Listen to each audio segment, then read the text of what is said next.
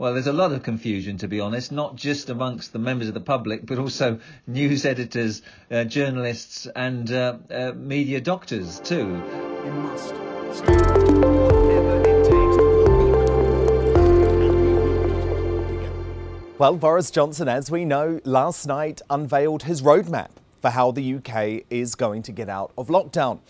But it has certainly divided the nation. A huge amount of debate about this new 5-level alert system, a bit similar to the terrorism threat level, or if you're being less kind, the Nando's, how hot is your chicken threat level.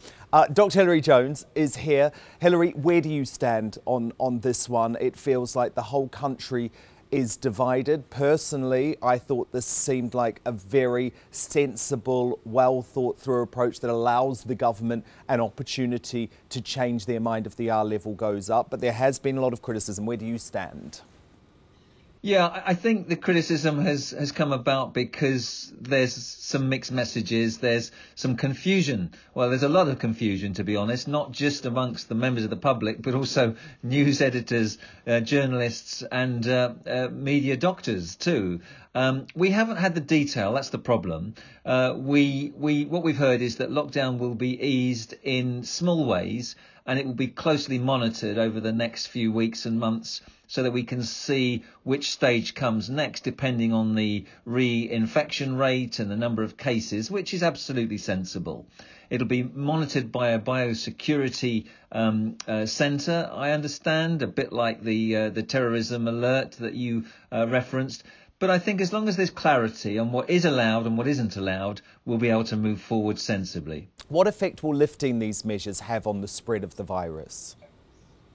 Well, the risk is that we know the virus is only transmitted from one human being to another. And the more human-to-human contact there is, the greater the risk of more viruses being transmitted, more cases happening, more mortality, NHS overwhelmed again, and a second peak. So it's really important to maintain that social distancing by reducing our contact with others. Only going to work if we can't work from home. We can exercise more because it's thought that being out in open spaces is much less risky than being in enclosed areas. People can drive a little bit further, so we can get more distance when we go to the beach or we go to the forest for a walk. We can exercise more. But we still need to maintain that social distancing, which is all important, and practice good hand hygiene and all the things that go with that.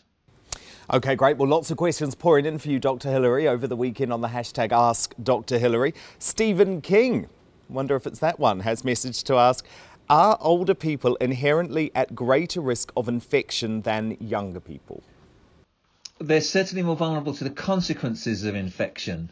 There's no doubt that the mortality that we've seen predominantly affects the elderly, not exclusively, but of course elderly people have more pre-existing conditions such as heart disease, such as chronic lung problems, such as kidney, liver disease, diabetes. These things all make them more prone to the severe consequences of COVID-19. But it seems that people who are elderly with no pre-existing conditions are also more vulnerable to the serious consequences. Having said that, there are many people, even in their 90s and over an age of 100, who've recovered. So it's not a death sentence by any means just because you're elderly, but you are more vulnerable. And that's one of the reasons why they are in the vulnerable group asked to self-isolate for the duration until it's safe to come out again. Clara Balufu says, what standard of PPE is supposed to be worn when treating patients with COVID-19 in a normal ward, not intensive care? Well, the minimum that you would expect NHS workers in that capacity to have would be certainly an apron. You'd expect them to have gloves. You'd expect them to have a mask of good quality, of hospital standard quality, and eye protection. I think those are the minimum 4 things that you'd expect, and you'd want high quality, good standard materials that have been approved by the local hospital or other authorities. And Roy Keith has sent this in. Hello, Roy. Hi, Dr Hilary. How long approximately do droplets containing the virus stay in the air after a infected person has coughed or sneezed? Thank you. Well, scientists and researchers have attempted to ascertain that, to be specific. They don't hang around in the open air very long at all.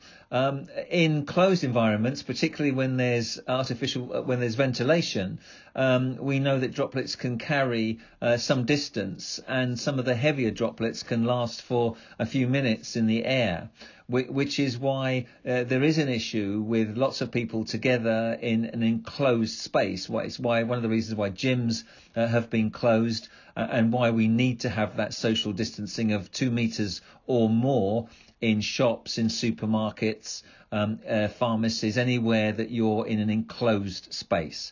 So droplets can be carried by the air and by air currents, and the less the air current in an enclosed space, the safer that space becomes. Dr Hilary, thank you so much. If you have a question for Britain's most trusted medic, then you can use the hashtag Ask Dr Hilary on any social media platform. Or you can go to thesun.co.uk/Dr Hilary or visit talkradio.co.uk. We're back tomorrow answering more of your questions. Hills, have a great day. And you, Dan.